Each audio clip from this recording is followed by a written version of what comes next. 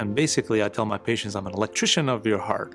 And we take care of very subspecialized problems in cardiology, really that have to do with electrical abnormalities. And so we deal with things such as arrhythmias, that one of the very common ones is atrial fibrillation.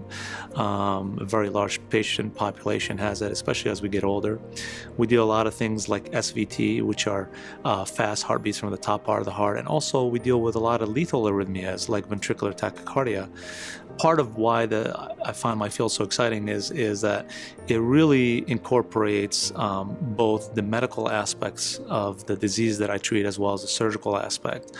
And many patients that I see, I can help with medications and often cure them with ablation procedures.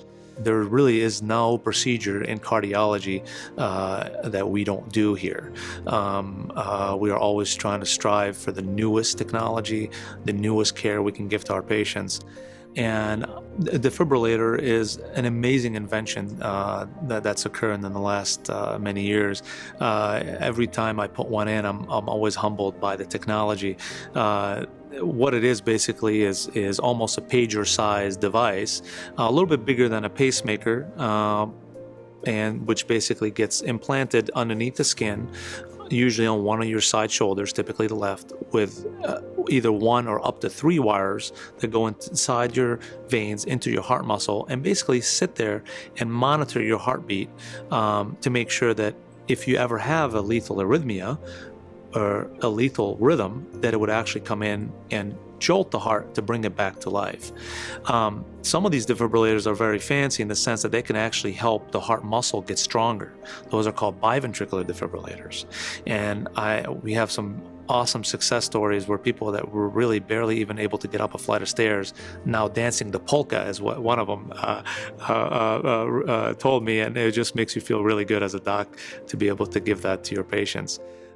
What brought me to here was the intentions of the physicians and the nursing staff and people that help. We just have very good trained physicians that have very good intentions, and I think it's very important when you're helping a patient, not just what technologies you have, but what are your intentions. I